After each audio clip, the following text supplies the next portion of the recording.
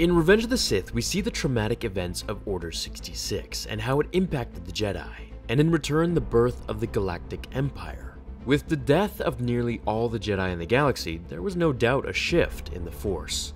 This was something that many of the powerful Force users could feel, one of them being the mysterious Jedi from the new Darth Vader comic that I covered a couple weeks ago.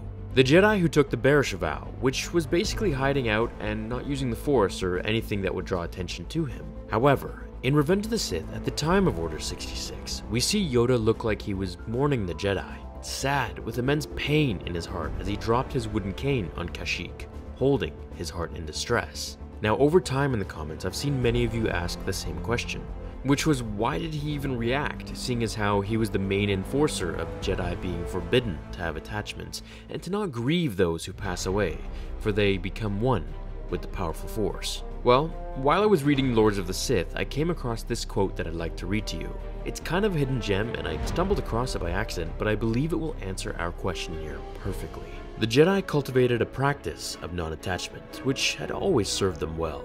Few understood, though, that while specific, individual bonds such as romantic love or family were forbidden, the Jedi were not ashamed of compassion. All lives were precious, and while so many were lost in such a way, the Jedi felt the pain of it in the Force, as well as in their own hearts. Right here we can see why Yoda was exactly touching his heart, and just how the Jedi thought about attachments. While they forbade romance and having families, they did indeed know how to love and show compassion.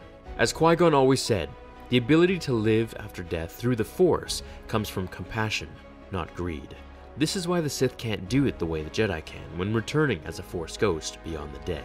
So while Yoda is an advocate of not mourning those who die, it doesn't mean he didn't have a heart. He probably, more than all the others actually, had more compassion towards living things and the innocent. Did you know he was actually supposed to take one of the Skywalker children with him to Dagobah? But he thought it was too obvious, so he gave them to Bail and Owen.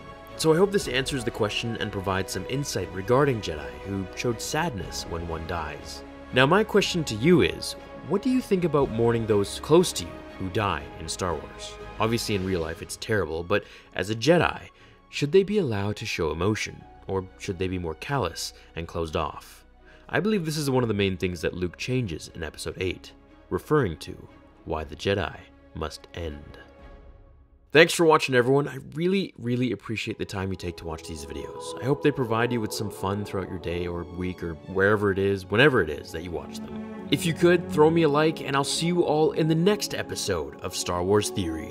Until then, my fellow Jedi and Sith friends, remember, the Force will be with you always.